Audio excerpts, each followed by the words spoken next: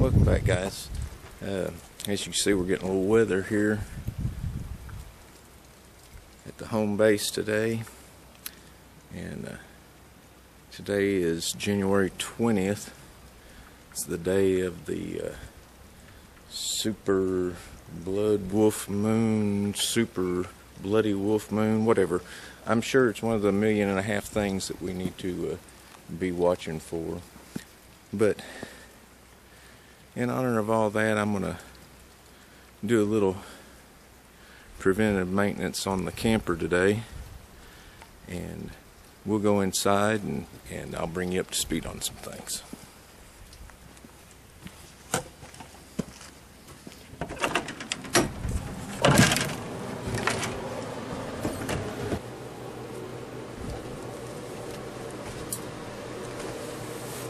Okay, guys, it's cold in here.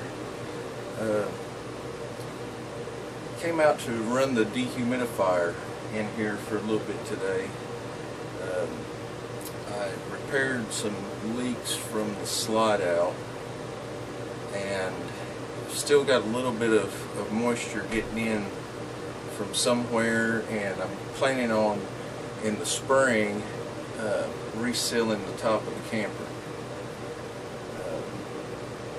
You know, a camper is a good option for bugging out, or I just call it my plan B. You know, if anything were to happen, a SHTF situation, or you know, and that's a broad term because it can be localized situation right down to your very household. You never know in today's economy when you may get laid off. You could lose your job, and some jobs being scarce depending on where you are. That you could lose everything. And this, at least you know, with something like this, you know that you have a shelter, and shelter needs to be your primary concern. You know, you go shelter, water. You know, for shelter, fire, water, food, so on and so forth down the line.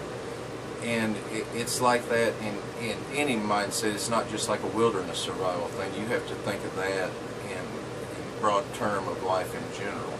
Those are the things that you need. You know, and then you start getting down to comfort things.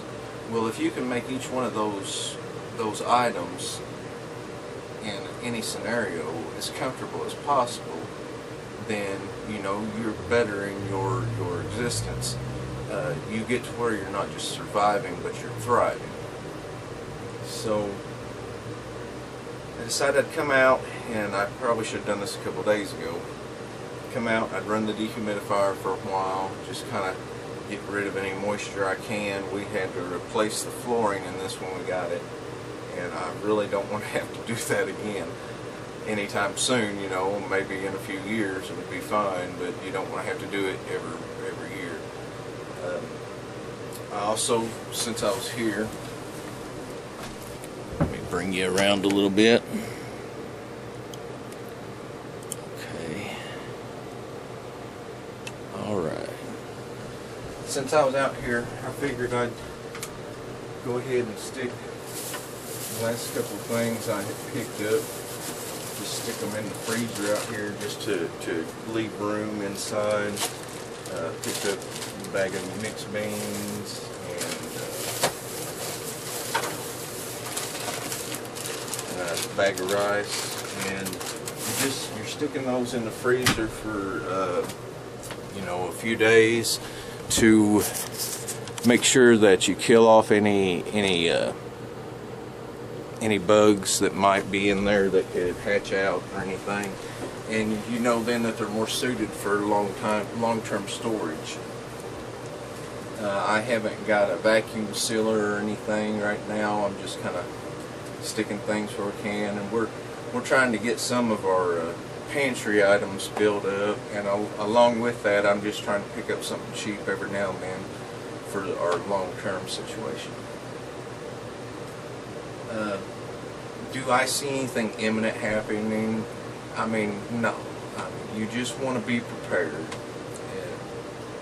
It's not out of fear. It's just out of, you never know what's going to happen. I mean, as you see right now, we're having a little bit of weather here, and there's a lot of areas farther north that are really getting hammered. But you just never know. You never know what's going to happen. Power go out. We've had situations in this area before where our power was out for over a week. And, you know, if you've just got a day or three's supply of food and water, and you're stuck where you're in 3 feet of snow, you know, you might not be able to get somewhere to get some, you know, get somewhere that's open even to get what you need. But you could always melt snow for water, but you know, food. And if you lose electricity and all you have is fresh foods in your fridge or something, if you're, you know, unless you've got a place you could keep them outside, which that's an option. If it's cold enough, you know, move some of your perishables outside in a secure location. Maybe you've got a box built that, you know, you want to make rodent proof, animal proof, that in that situation, you know, you could keep your stuff from ruining. But anyway, back to the camper. We redid a lot of it, you know, just kind of added our spin on some things. We repaired some things that needed it, and cleaned it all good. Cleaned the jackknife sofa here, new bedding and whatnot. We've started putting a few little things in that, you know, just to give it our own homey little feel. We did new wallpaper and border and backsplash, and cleaned up, you know, all the fridge, freezer, stove, microwave. We got, and this is the kind of model that I wanted. I wanted something with a large refrigerator, a cooktop plus a oven. I wanted a dry bath. And it's hard to find all of those things in a smaller model. You know, we have a Toyota Tacoma, and that we need something that we could pull with the Toyota. The Toyota is rated for, like, I think it's 5,000 pound tow capacity. This trailer, even wet, comes in under 4.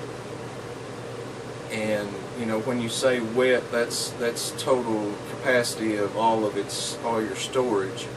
And there is quite a bit of storage. That was another thing that I was looking for in a camper.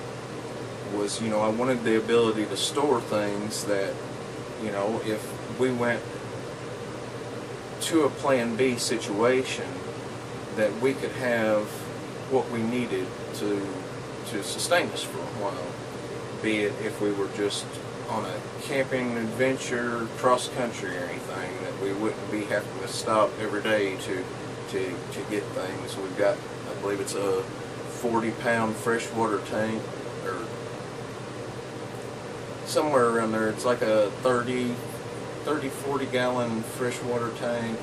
We've got a 2 propane tanks set up, which I've got an empty one on there right now, and I'm using one in the house to help with heat and try and keep down our heat bills right now, plus the one for our gas grill.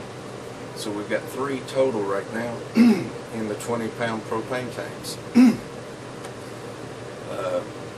But it's set up with 2 instead of 1.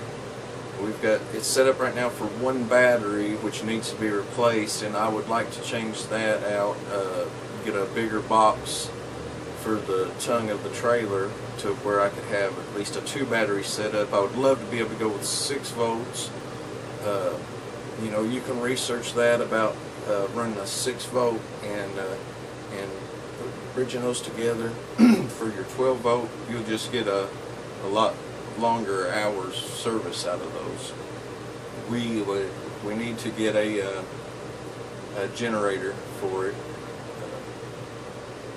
I would love to get some kind of solar panel system, maybe do solar on top of the camper. That'd be great. some battery storage to store energy is good. But it had about everything that we needed. And like I said, there's plenty of storage. There's storage over top of the bed, alongside the bed. There's plenty of storage here in the kitchen unit. There's storage above me here. I don't know if you see a little bit of it. There's storage. The whole underside of the bed is storage. You can stick a lot of stuff there. Along under the front of the bed, you've got a pass-through storage that you can access from the outside. There's storage in the bathroom area all along that wall on that side, which would be like the passenger side or the door side of the camper. Under the sink, we got some storage here. So, and that, even back behind here, there's a little shelf, and underneath it, there's storage bins. So you got quite a bit of storage area. I would like to get like a couple of the ottoman type deals that you can open up to have storage in them, maybe stick under the edge of the bed. That would also work as like a footrest ottoman for if you're just here hanging out. It's got a fold-up table that you stick here for your meals or working on your computer or whatever. Before we can finish the flooring, though, I have to solve this problem with the water that's getting in, and it's not a lot. I about got it all took care of. Whenever we first got it, there was quite a bit coming in, and I about got that took care of. So I believe what's happening is somewhere on the top of it, which I've looked at it, and it doesn't look that great. I mean, it's not bad, but it doesn't look great. It could be, it's stand to be redone and everything resealed. So get that done, and yeah, I mean, consider a plan B, something that's within your budget, and you can usually pick up a cheap camper fairly cheap. Check the trade pages from Facebook that are in your area. That's where I found this one.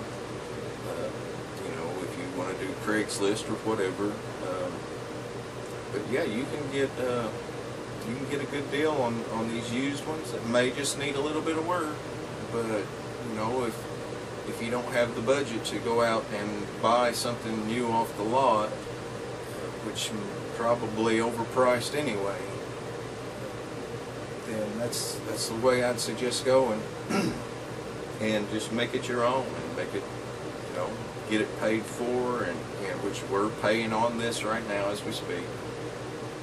We do have a plan to try and get this paid off quickly, to where that's covered. If we could get this and our tow vehicle paid down and paid off, would be good in case anything happened.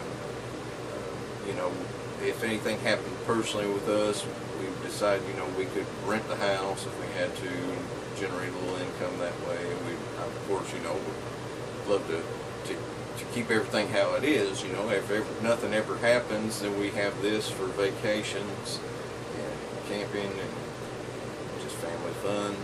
But if not, we've got a plan B. You should always have a plan A, B, C on down the line. Always think ahead of contingencies. And I'm going to try to do a couple different videos today, so I'm going to make this as short as possible. So guys, this is just one idea of a plan B for you. And if you don't have a bug out location, another piece of land that you've already got a cabin or something on, then consider this. It might work for you.